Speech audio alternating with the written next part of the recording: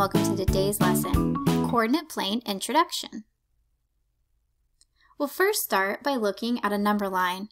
This is the same type of number line that we learned when we were talking about positive and negative values and integers. This is actually called a horizontal number line because of the way that it lays across. We can think of this as the sun coming up over the horizon. So that's horizontal. Our next type of number line we're going to talk about is our vertical number line. And this number line looks a lot like a thermometer, or if we're talking about elevations. But what happens if we were to combine our number lines? This is actually something completely different, and it's called the coordinate plane. On our coordinate plane, we no longer call this a horizontal number line. Instead, we refer to it as the x-axis. And this number line is no longer just a vertical number line, it is the y-axis. There's a point where both the x-axis and the y-axis meet in the center, and this is going to be called our origin. Our origin is also known by the coordinates 0, 0. So we are always going to be starting everything from our origin. Right here we have an example of something called an ordered pair. In an ordered pair, the first number is talking about where you're at on the x-axis, or our x-coordinate, and the second number is talking about where you are on your y-axis, or your y-coordinate. So because at the origin, I'm at 0 for my x-axis and 0 for my y-axis, then I'm located at the origin, 0, 0. The next thing I notice about my coordinate plane is that when I intersect these two number lines, it looks like it created 4 separate sections.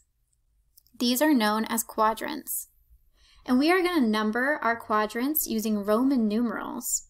In case you're unfamiliar with Roman numerals, the number 1 looks like an I, 2 is 2 I's, 3 is 3 I's, and then 4 is an I and the letter V.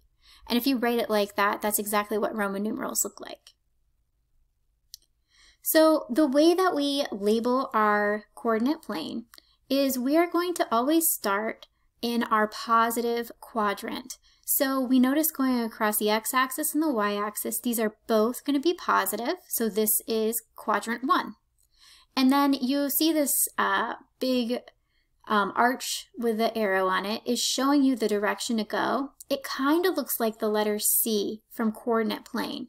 So if we can think every time we're labeling our quadrants that we're going to start where it's positive, positive, and then just go around in the letter C, we'll always get this correct.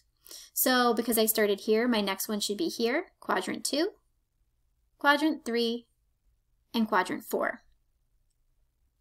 And because I said this one was positive, positive, that means that I have a positive x value or x coordinate and a positive y coordinate.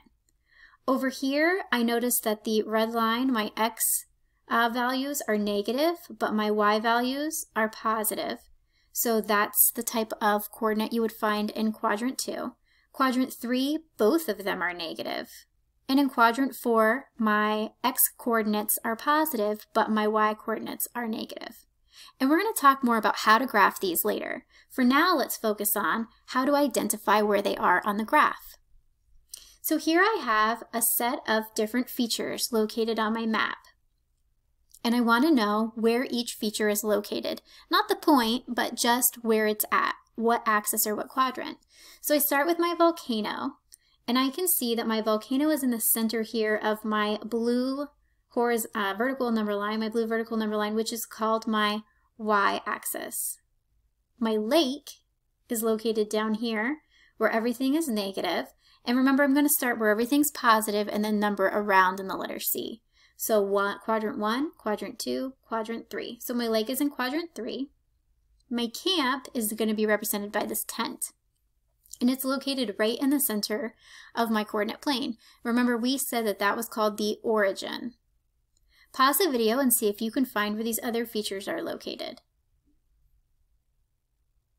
So we should have found that our rocks are located on our red horizontal number line, or our x-axis. Our jungle is located down here, and remember we start from our positive, so quadrant 1, 2, 3, and 4, so quadrant 4 for my jungle. My barrel is located where everything is positive, so that's quadrant 1. And then my treasure chest is over here. So if this is quadrant 1, this is quadrant 2. Let's wrap up. The horizontal number line is known as the x-axis.